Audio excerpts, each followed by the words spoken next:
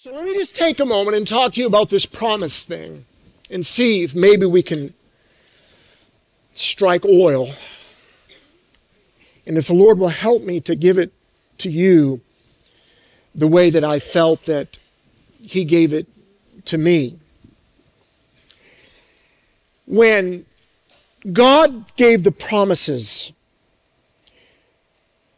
to Israel about a possession of land, it wasn't just about property, but it was about God defeating every giant, every enemy that Israel would ever encounter. So the promises of God in your life, they're not just for you to feel better. It is so that every obstacle and every giant, everything that you have ever struggled with is dealt with once and for all. Does anybody in this room believe that the work that Jesus did on the cross was enough to deal with every issue that you would ever have? So let me just show you this for a moment to illustrate, and if you'll let me give you just briefly some Bible history because it's your history. When God first gave the promise to Abraham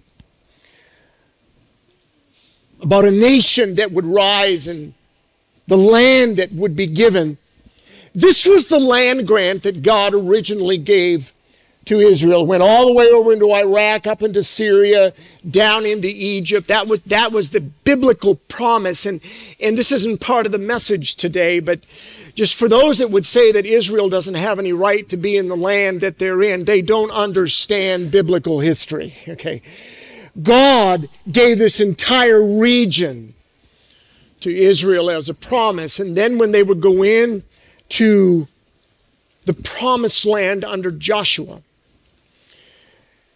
the land would be divided like this. And all of that area would be given to specific tribes.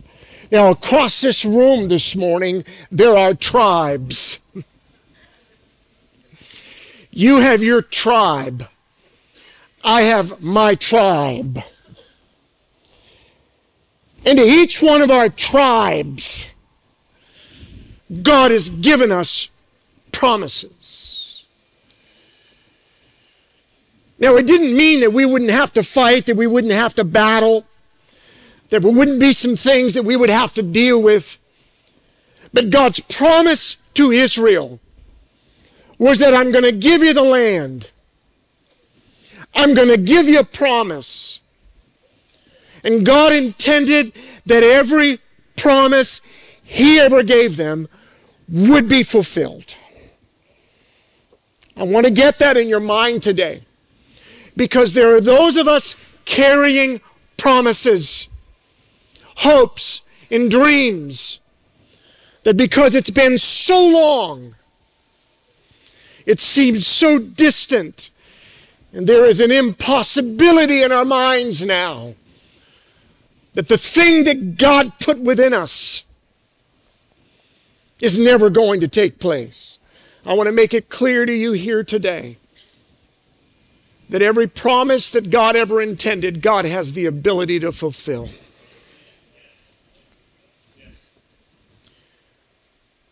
So all of these tribes were given specific pieces of property. You can say that it was the promise of healing. It was a promise of family salvation. It's the promise of revival. It's the promise of whatever God has placed within you. Understand with me that it's the job of the enemy of your soul to challenge the promises of God. This is the reason Israel would go in and fight and declare and take land that God had promised. There's one particular tribe. It's the tribe of Dan. You'll notice they are given a piece of property that is on the coast of the promised land. It was in Philistine territory. But it was tough because the arch enemy of Israel was always the Philistines. They were constantly oppressing and challenging the promise of God. I ask you a question this morning. What is your Philistine giant? I want you to identify it right now. What's the thing that's constantly challenging you? Is it physical, emotional, spiritual, financial? Is it a personal something? What is it? Because every one of us in the room are challenged by some kind of giant. You say, I don't have those issues. Well, you're more spiritual than the rest of us. The opposition to Dan became so significant that the book of Joshua will give us some understanding about how Dan perceived the promise that God had given them. And in Joshua 19, notice what it says about them. When the territory of the Danites, because of the constant opposition of the Philistines, when their territory was lost, they said, we got to do something different. The thing that God has said we're supposed to have is too tough. So they went up to a place called Leshem, and I'll show it to you in a minute. They took it, they put it to the sword and occupied it, and they settled in Leshem, and they named it Dan. Well, that can't be a problem, right? At least they conquered something. And Judges will also give us the history that the Amorites pushed the people of Dan up into the hills and wouldn't let them down on the plains, because in the mind of the tribe of Dan, this is too difficult. Let's find something that's easier. Let's find something simpler. And when you look at the map, they went from the coast all the way up to the northern part of Israel. That was never God's intent for them. So why does that matter? Because in their minds, they're thinking, it's too tough here. Let me just do something over here. Write this down. For 2024, fight the battles in front of you, and God will make sure the battles ahead of you are dealt with.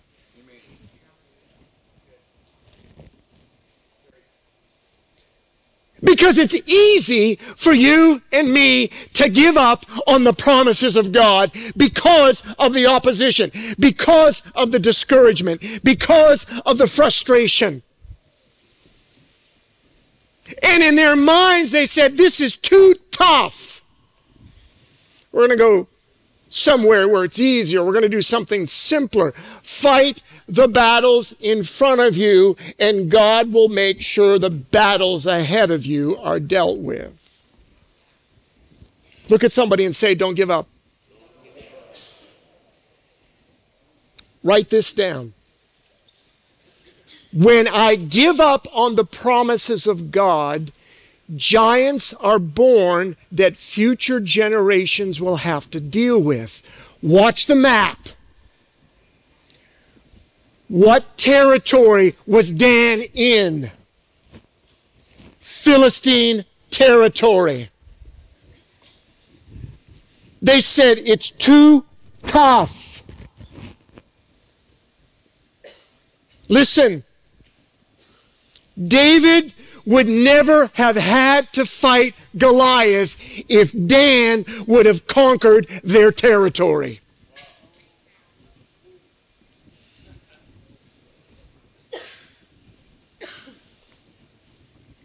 If I don't deal with my giants, my kids, my grandkids, my great-grandkids will have to fight a battle they shouldn't have to fight. This is the reason it's important to grab a hold of the promises that God has given you right now. Because it's not just about you and me. It is about future generations. It is about nations. It's not just about what I'm enduring right now, what I've got to deal with right now. Because you want your grandkids, you want your great grandkids, after you're long gone, to look back and say, my great-great-granddaddy was a man of God. My great-great-grandma was a woman of God. They held on to God. They believed God. It was tough for them. They struggled, but they did not give up. They held on to the promise of God. And because they held on to the promise of God, I don't have to deal with the giants they dealt with.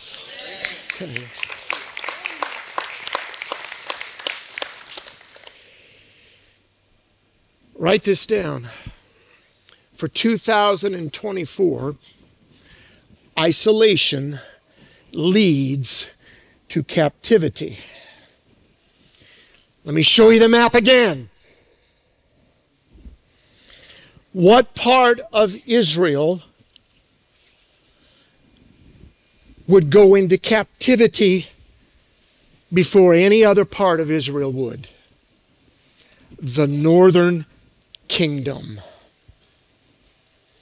Dan should not even have been there.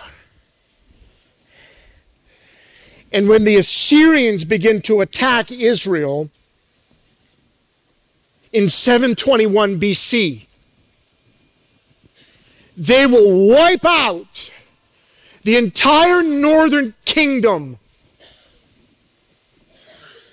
And Dan will disappear from history. As a matter of fact, when you read in the book of Revelation about the 12 tribes, each of the 12 tribes of Israel, Dan is not mentioned.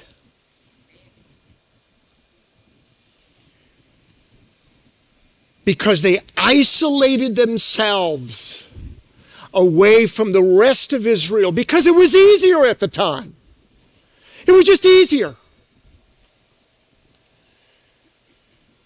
They removed themselves from the relationships with the other tribes. Listen to me.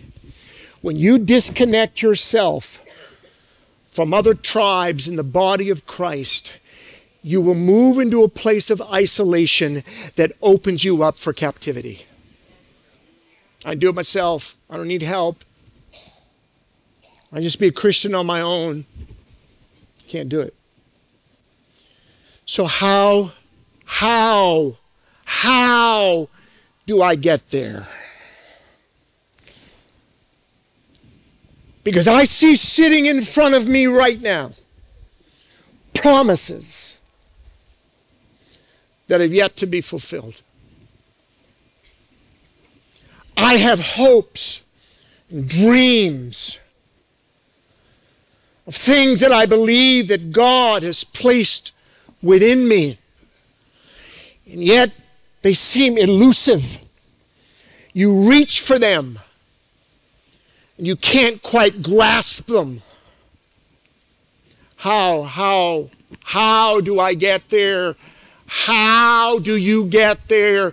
How do we as a church get there? How do we as a nation get there? Because I want to tell you, there are promises of God that still are lying across the face of this nation that God intends to fulfill. Stop looking at the news and start reading your Bible. Stop listening to commentators and get in the Word and see what He says about the nations and God's intent for the nations. God has a holy intent for the nations of the world. How am I going to get there? So as we begin 2024, here's a simple psalm that we're going to meditate on and we're going to pray about. So I want you to stand with me.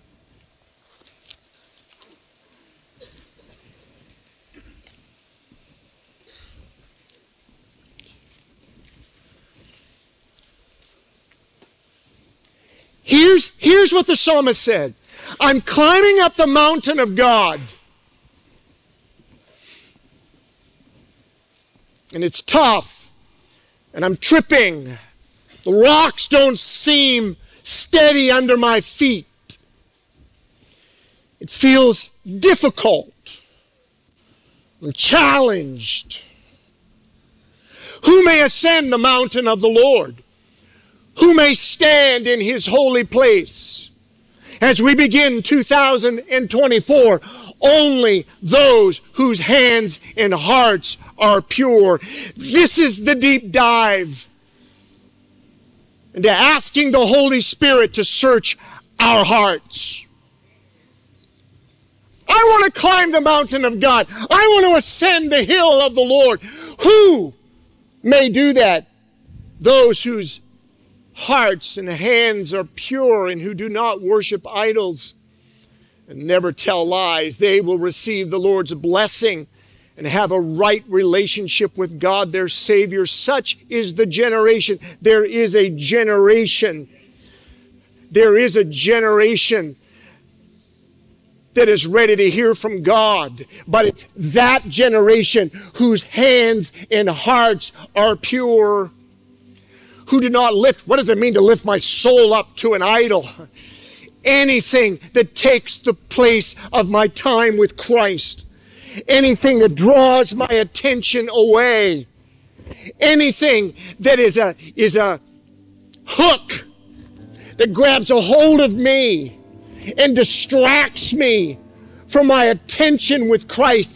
Anything that keeps me from His Word. Anything that keeps me from prayer. Anything that keeps me from a focus on Christ. Who may ascend the hill of the Lord. He that has clean hands and a pure heart. So, at the beginning of this year, I want you to slip both hands toward the Lord right now. Would you begin to call out to the Lord for Him to search your heart right now? There are 4 consecrations we're going to do this morning. First consecration is a personal consecration. Would you ask the Holy Spirit, Holy Spirit, I come to you. And I can't do your praying for you. I can only do my praying for me. Would you ask the Holy Spirit, search me, God. Lord, do something within me that has never been done before. Holy Spirit, let my mind, God, be clean. Let my hands be clean. Let my motives be clean. Let my attitude be clean. Let my tongue be clean. Let my words be clean. Holy Spirit, search us, O God. Search us, O God. Search us, O God.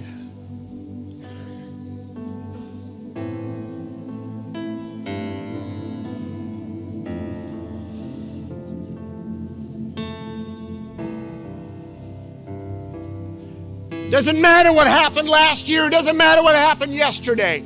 At the first of this year together, would you verbally tell the Lord right now, God, I consecrate myself to you in a fresh way at the beginning of this year together. Would you tell God that right now?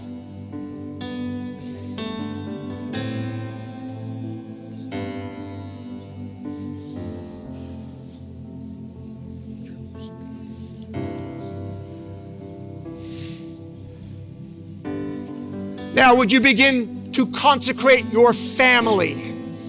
Would you call out the names of your family right now to the Lord? Spouses, kids, brothers, sisters, aunts, uncles. Would you call their names out to the Lord right now? And would you consecrate your family to the Lord in a fresh way in this room right now?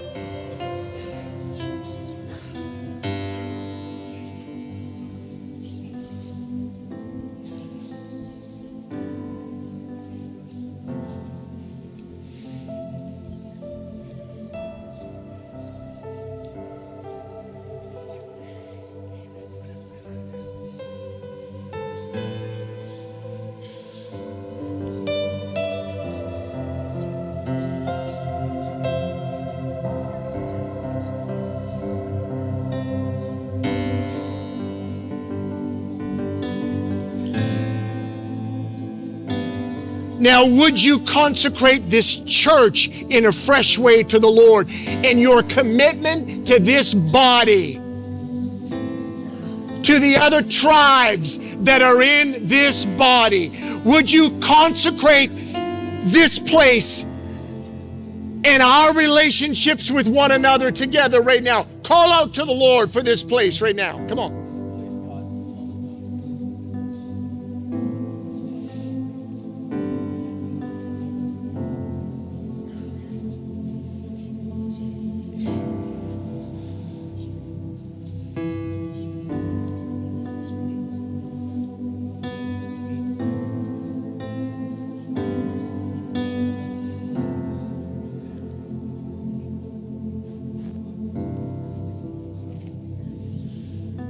Now, would you consecrate this city to the Lord? Would you ask God to come into this city, to do something that has never been done before? Can we set this city apart? Oh, yes, we can with our prayers. Can we set this city apart to the Lord in Jesus' name? We call on you, Jesus, for this city, for this county.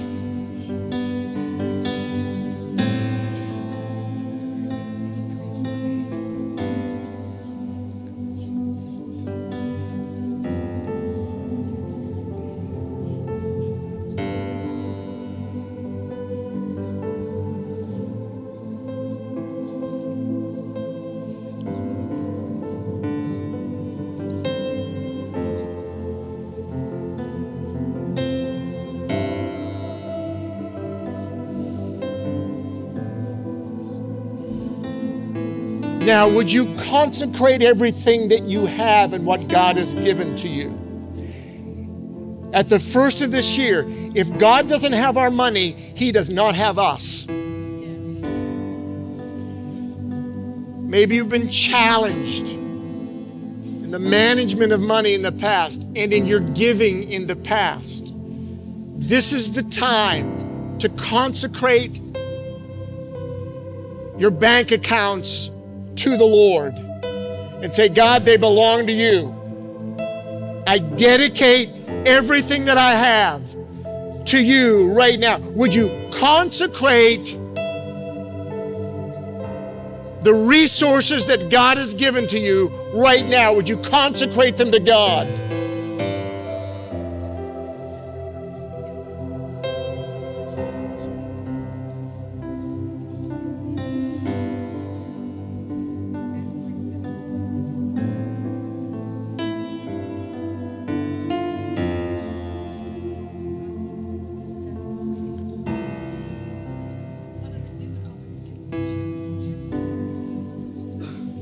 Now, I want you to take the card that you got, the note card that you got with the dove on it. Go ahead and take the card right now.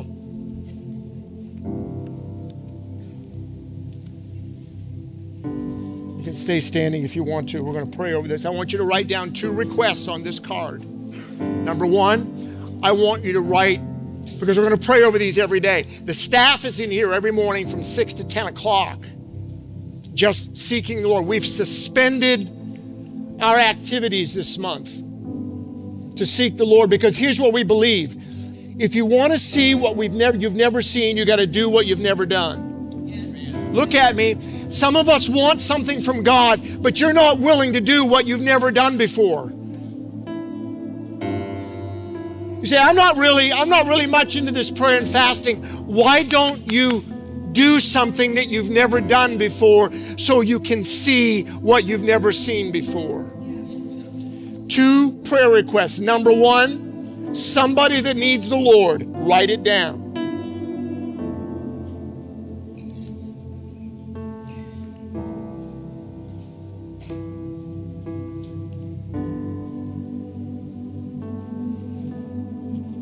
Second prayer request, a personal prayer request that you're asking God about. Write it down.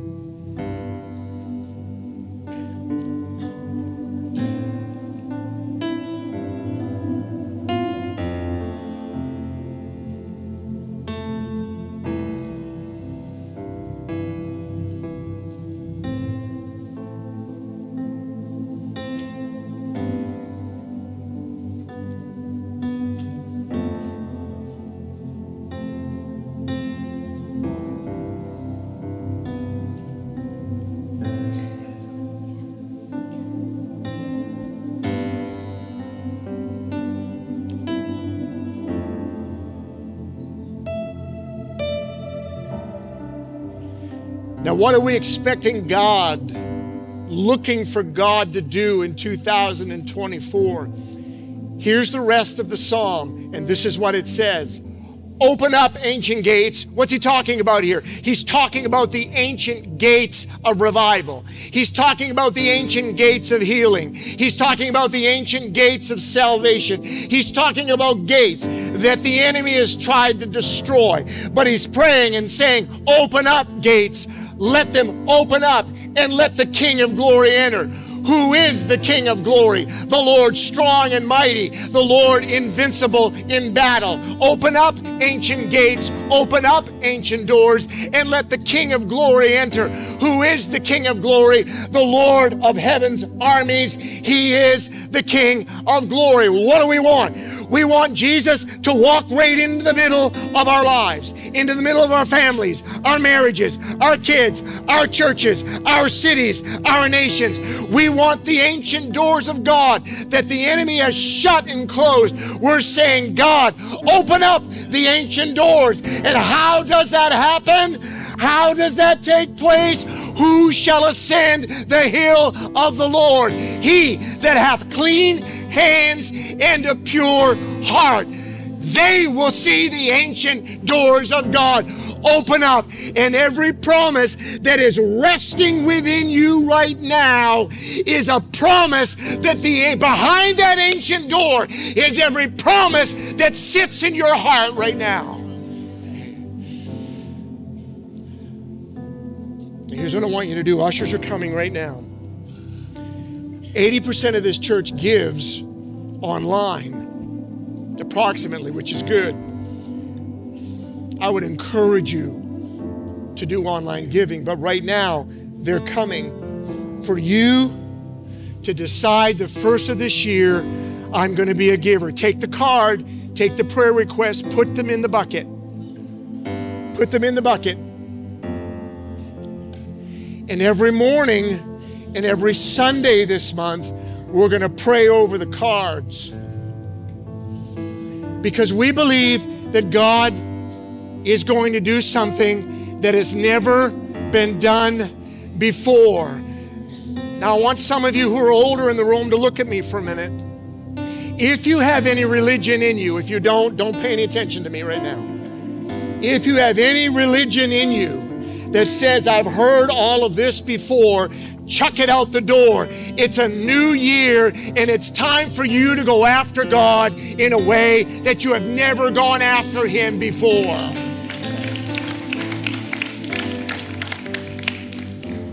Come on and stand with me right now. Lift your hands to the Lord.